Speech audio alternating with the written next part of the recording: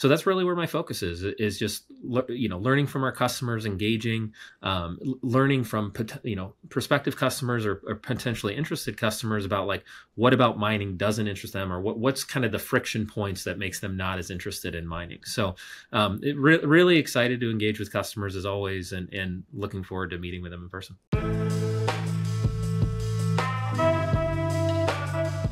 Welcome back to the Compass Mining Podcast. My name is Jarrett, and today I'm joined by Curtis Harris and CJ Burnett, two fellow Compass colleagues. And today we're going to talk about Permissionless III. It is coming up. By the time you actually hear this, we will all be traveling to Salt Lake City to get ready for the Wednesday, Thursday, and Friday event that's going to be Permissionless III. So we wanted to kind of hop on today and talk about why we're headed there as Compass Mining and why you should come check out our booth.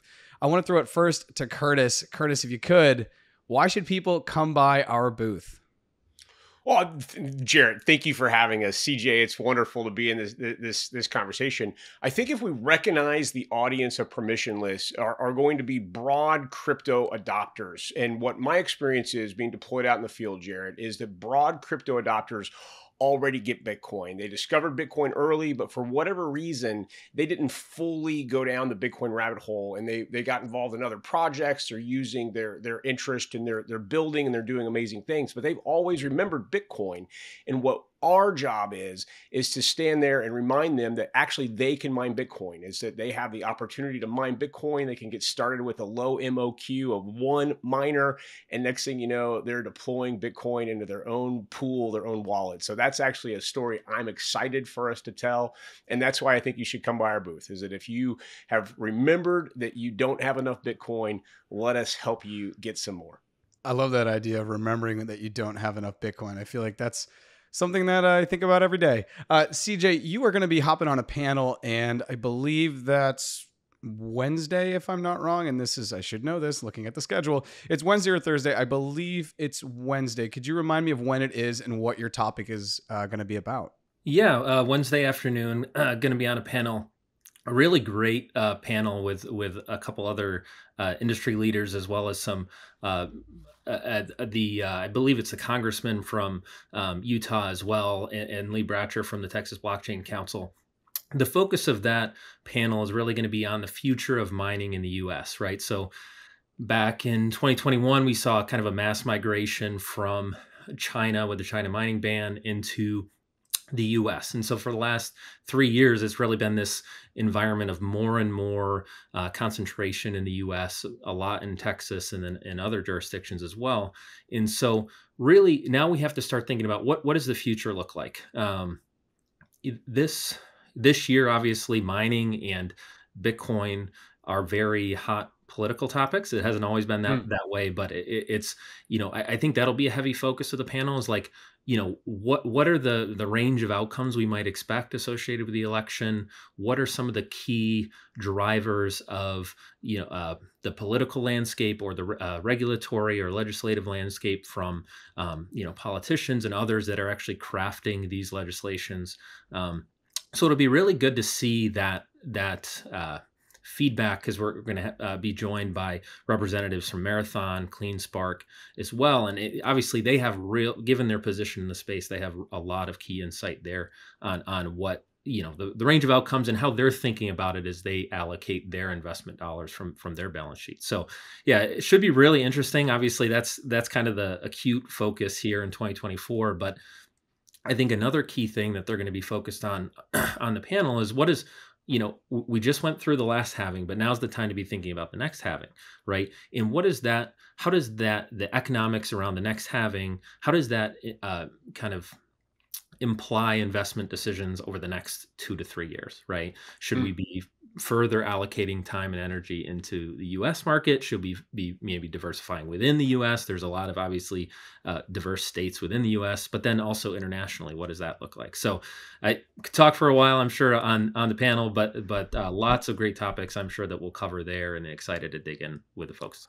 Let me hop in, and like I'm excited for your enthusiasm. It just, CJ, I've attended a lot of Bitcoin conferences, and the panelists who are well prepared, who have thought through the message that they're wanting to bring the audience and to communicate with the other panelists, it is received the best. The effort that you put in advance really pays dividends for the audience. So I was pleased to like hear even the forethought that you put in.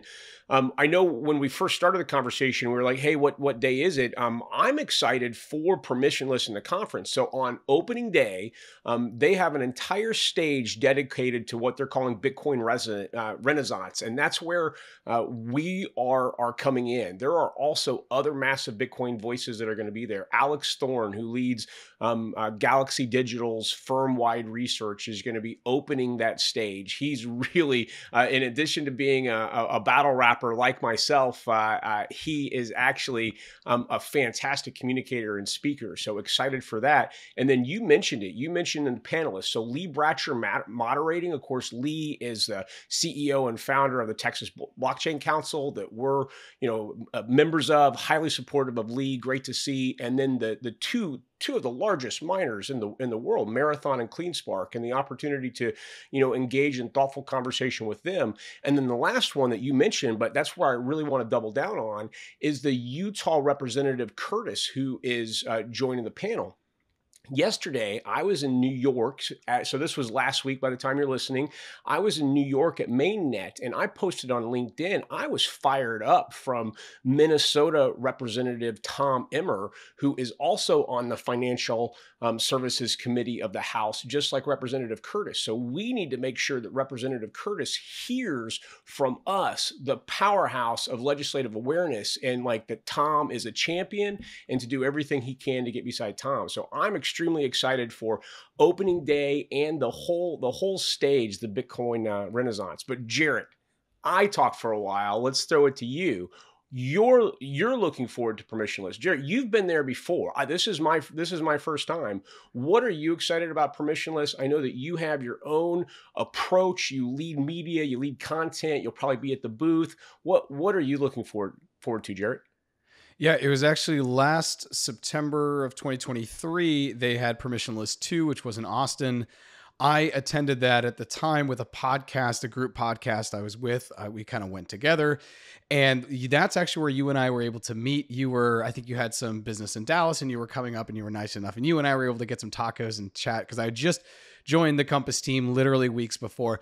Permissionless is different. If you're listening to this and you're a Bitcoiner or a Bitcoin miner, Permissionless is a little bit different because it's more maybe crypto than Bitcoin, if that makes sense. So that in that sense, I'm really excited for Compass to be there to not only be representing Bitcoin, as you called out earlier, Curtis, like, hey, if you have that voice in the back of your head that's like, maybe I don't have enough Bitcoin, come and see us. And then we are representing Bitcoin mining at Permissionless, as CJ's just called out. We won't be the only ones, but we may be the only ones with a booth. I actually don't know that for sure, but in my mind's eye, thinking back to Permissionless and Consensus that's put on my CoinDesk and some of the other more crypto focused, less maybe Bitcoin focused events, it certainly seems like we're going to be maybe one of the only Bitcoin miners there, which is just going to be great. And so the things that I'm really looking forward to is connecting with other content creators that are maybe outside of the Bitcoin ecosystem. And I almost said the echo chamber, because sometimes it can be that from a media standpoint. If you're listening to this podcast, you probably listen to the same other podcasts that Curtis and CJ and I listen to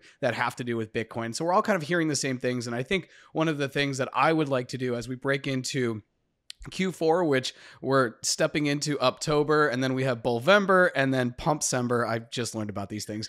As we step into these things and then we get into 2025, we're all very hopeful and bullish and feeling positive that, hey, we're going to see some price appreciation. Hash price is going to go up. The attention will come back. The MOQ of 1 is really going to be an incentive for people that maybe they have Ethereum and maybe that's gone up a bunch and they're like, I really do need to get the OG coin here, right? As some of my friends in the Bitcoin say, the original meme coin, right? The one that's memeing the banks and the TradFi systems. So I think it's going to be a great opportunity for Compass Mining to kind of step in, wave the Bitcoin flag, wave the Bitcoin mining flag, hopefully get some attention. But what I'm really hoping to do, I'll finally get to the answer to the question here, is connect with other content creators, podcasters who are from more crypto focused, see if I can step into their ecosystem, share a little bit about Bitcoin and obviously Bitcoin mining and what we're doing at Compass, and see if I can bring some people over maybe onto this team and bring some economic energy towards what we're doing. Because as we know, Bitcoin mining is not going anywhere. It's going to continue to grow. And I think if you're in crypto, you're actually not a real crypto investor. Even if you're just in the meme coins or you're just staking, you're actually not a real crypto investor until you have exposure to Bitcoin and then exposure to hash rate. Because at the end of the day, the hash rate is the thing that mixes the real world value of the energy and the hardware with the digital value and the overall global network. So that's what I'm personally looking forward to. So if you're listening to this and you run media, or you're like, hey, I listen to your podcast, Jarrett, and I loved Curtis's question, and I want to introduce you to this crypto content creator out of so-and-so. It doesn't even need to be US based. We have the power of the internet. So that's what I'm kind of really looking forward to. And now, Curtis, I'm going to, pickleball the ball back over the net. Can I ask you? Can I ask you a question? You can, but I'm going to make you tap the brakes, because my goodness, that was a resounding answer. Like, I'm literally excited. Like, the bullish case for Bitcoin, you really just lit that on fire. Jarrett, I think that you've got a really unique opportunity to do exactly that. You get to go stand in this massive room full of crypto enthusiasts and be the Bitcoiner and have the opportunity to share the Bitcoin message from your unique perspective, leading media for one of the massive brands in Bitcoin. I think it is phenomenal for you to be in the room. I know, so because I've had the opportunity to see the booth layout, I know that our booth, number 1210, is next to Kraken and in front of the climbing wall, but just opposite Kraken's large booth is the podcast studio. And what I was envisioning is us getting like a cardboard sign that is like, we'll podcast for likes and attention, is that we want to be able to share our story. What you just did there was phenomenal. You are 100% going to be able to plug in with other media communicators across the crypto ecosystem, and you're going to do a phenomenal job of communicating the Bitcoin message. That was extremely well done. All right, you tap the brakes. I've got a big reveal. I want to say that, but on this podcast, I'm going to reveal a piece of Compass merch that's coming to Permissionless. So we've got hot things coming. But you're back at you, pickleball, Jarrett. Yeah, so I'm going to pickleball back over the net to you. So I just kind of shared my vision from a media standpoint, and getting into other ecosystems that maybe aren't Bitcoin, and also if there are Bitcoiners there, like, let's bring them over to the booth. I'm going to have microphones. We're going to try to get as much short form content as we can. For you, Curtis, business development wise and marketing, maybe a focus on the business development. Where are you seeing opportunities at Permissionless? We're into Q4. This is more crypto focused. That maybe doesn't matter. How are you thinking about Permissionless? You and I are thinking just spot on. Whereas you were wanting to bring the question to me, CJ is a big part of what I think the answer is. So let me lay some groundwork and then frame it, and we'll give the same question for CJ. Jarrett, the reason that I believe Compass Mining is going to permissionless is so that we can stand in front of our traditional retail customer. So there's someone who's found Bitcoin and now they're looking for unique ways to get access to Bitcoin. And often mining Bitcoin can create the lowest cost, to acquire Bitcoin. So we want to stand there and tell that story about how easy it is to get mining Bitcoin. We actually have an incredible turnkey product that is doing exceptionally well online and mining within 48 hours. So that's the reason that I'm excited to be going to permissionless. But the reason I wanted to kick that to CJ is, here's my experience, is that I'm out in the booth and I get hands-on when I'm able to step back and see big picture. So CJ leads all of revenue for Compass. He really has his heart for the economic welfare of our customer. The retail product that we have is just something that we're massive champions of. And I wanted to give CJ a chance to talk to our retail customer that we don't usually get a chance to stand in front of when we're sharing this message. CJ, any thoughts on that? Yeah, happy to. So, one of the things, I've said it before, I'll say it again, one of the things that we've learned over the years is everybody mines Bitcoin for their own reasons, right? Some it's just DCA into more Bitcoin. Some it's, to generate a fiat profit. Maybe others it's to drive down their tax burden, right? Kind of maybe do some trading on the ASIC side to offset, some tax liability, things like that.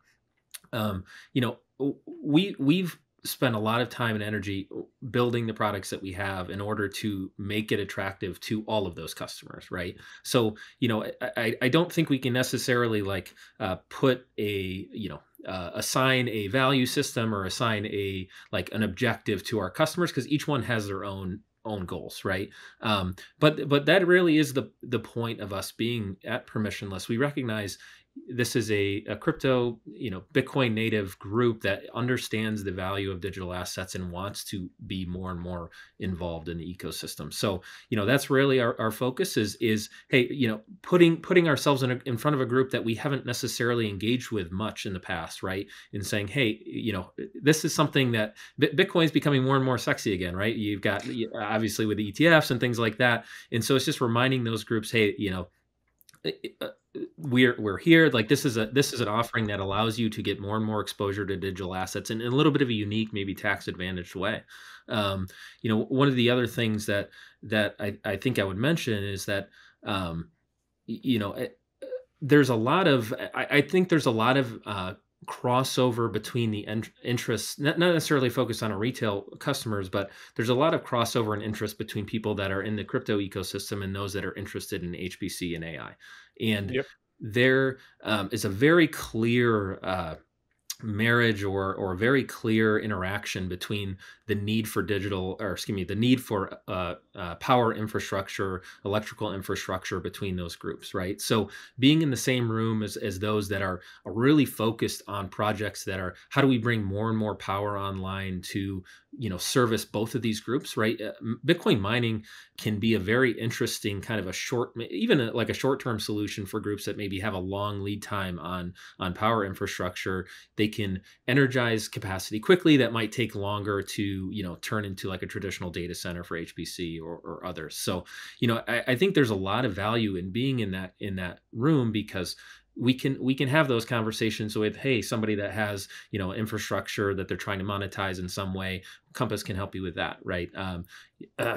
Or a retail customer like, hey, I'm learning about Bitcoin again, or I'm interested in mining, or like, how is mining or how is Bitcoin different from all these other meme coins and digital assets that I hear about maybe at this conference. And so I think there's a very clear reason why Permissionless is having a Bitcoin Renaissance day or focus, right, or track, if you will, is because there's clearly a renewed interest from, call it TradFi and others, with the institutionalization of Bitcoin, that really drives a lot of focus and demand and interest from the retail cohort again. Mm. Jarrett, you raised the point earlier, and I just wanted to confirm it from my all the visibility that I've had arranging our details for going to Permissionless. We are going to be the only Bitcoin miner who's exhibiting there. I think it is just an amazing place for us to stand. And CJ's point around not just our traditional retail, but the entire overall ecosystem of AI, ML, and the massive draw for compute, and the opportunity that we have to educate and to be a resource. What phenomenal things. I shared earlier that I had a reveal, and you asked about the booth. So I'm planning on being at our booth for the majority of the conference. It's a 3-day conference. There's several talks that I do want to catch, but I'm very optimistic to meet everyone who's attending Permissionless.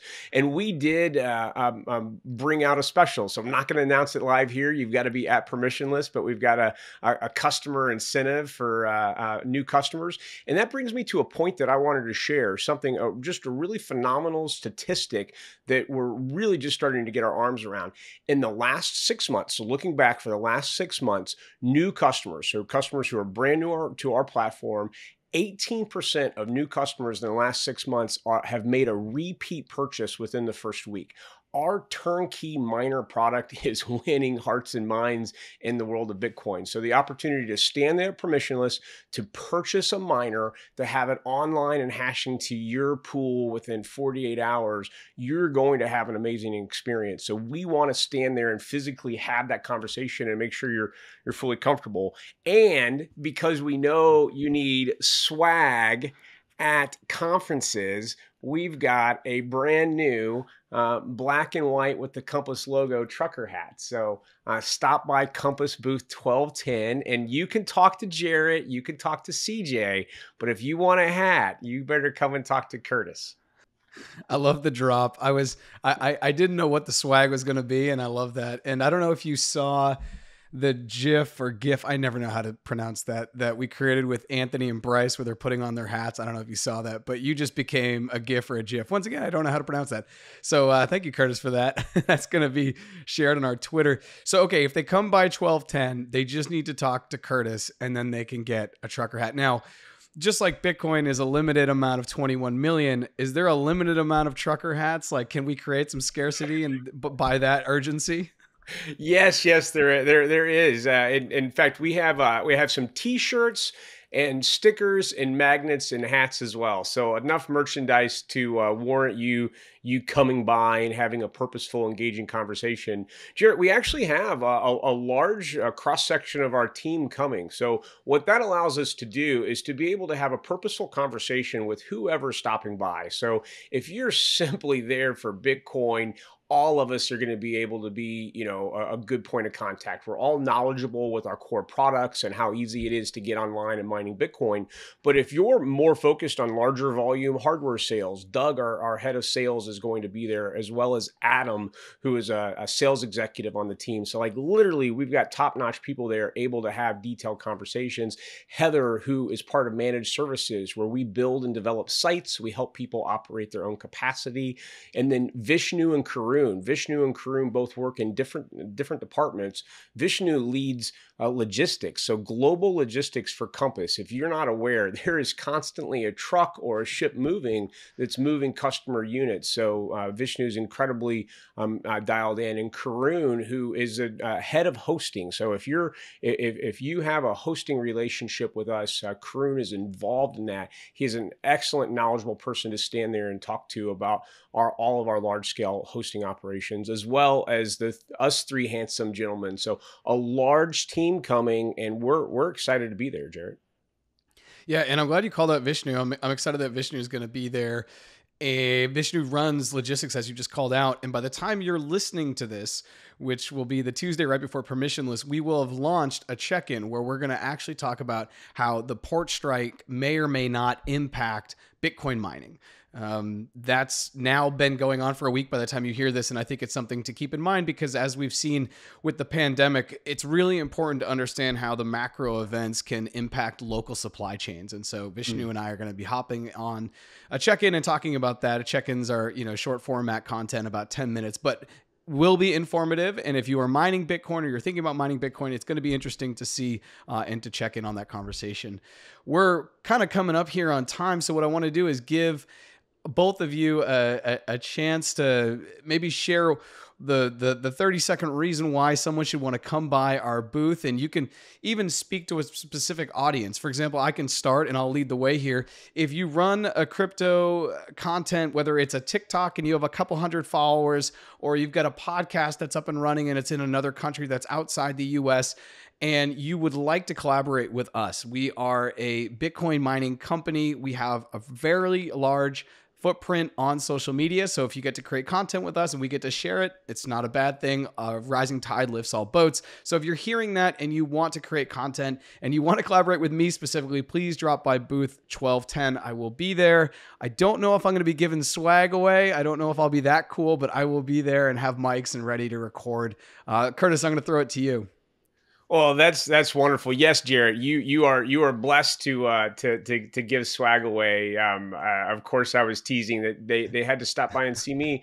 So I think that my experience going to a lot of conferences is that the people who are there, who are exhibiting, they want to share their message. And what happens is people will walk by the booth. They're quickly just trying to see, is there something here that's interesting to me? And if so, maybe I'll stop and read. And then even fewer of those will take the time to step up and engage. So tying together a couple points from earlier, I do think that we're going to stand out as the only Bitcoin miner in the group, and possibly the only, direct Bitcoin mining company. There's several Bitcoin adjacent and people who are building on Bitcoin, but I think we could be carrying the large Bitcoin flag. And to that point, when we had a chance to design our booth, where there was a plaque that we could put up at the top of the booth, and what we decided to do was to use the Bitcoin logo. So kind of like the bat signal, we want that Bitcoin logo to just be standing out. So When you're walking by the booth, we're going to stand out as unique and we want you to engage with us. But then I need to put the ownership on the Compass team.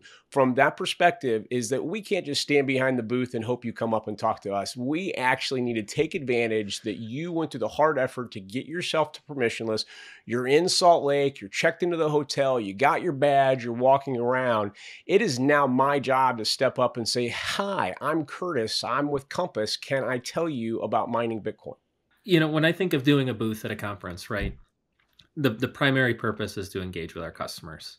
We want to hear, maybe you're a current customer. We want to hear about your experience, how we can improve. That's a constant effort, right? We always need to be improving our platform, improving our product, and improving the service to you in order to, just make an outstanding product for you to benefit from, but then others to benefit from as well. So that's really, really my core focus, right? Engaging with customers, understanding their pain points, understanding why aren't they interested in mining potentially, right? Like what's kind of the hurdles? I think it's constantly thinking and learning about how do we lower the hurdles to getting into mining or learning about mining. So that's really where my focus is just learning from our customers, engaging, learning from prospective customers or potentially interested customers about like what about mining doesn't interest them, or what's kind of the friction points that makes them not as interested in mining. So really excited to engage with customers as always, and looking forward to meeting with them in person. CJ, that was super well said. And I think that is something that everyone in Compass, all the teammates, Curtis, that you listed out that are going to be present, we're constantly thinking about how do we reduce friction and increase efficiency for our customer experience. And there's nothing better than just to engage. I know when I was at Bitcoin Nashville, I was able to engage with a couple customers and just learn a lot. Sometimes in the virtual space, we kind of miss that IRL. So I'm personally excited to do that and be at the booth. I want to thank you guys for hopping on today. It's going to be exciting for us to be at Permissionless. And by the time this drops, we're all going to be on planes headed to Salt Lake City, getting ready, as Curtis said, to check into the hotel and grab our badges. If you're listening to this on YouTube, please go ahead and subscribe. You're listening to this on a podcast platform, go ahead and subscribe. Make sure you find Curtis at the at our booth or just around Permissionless. Apparently he'll be walking around with a bag of hats. Follow us on, social medias, X, LinkedIn, and YouTube at Compass Mining. And we will see you at booth 1210 in Salt Lake City. Curtis and CJ, thanks so much for stopping by here. Thank you, CJ. Thank you, Jarrett. This was great. Yeah, thank you for having us.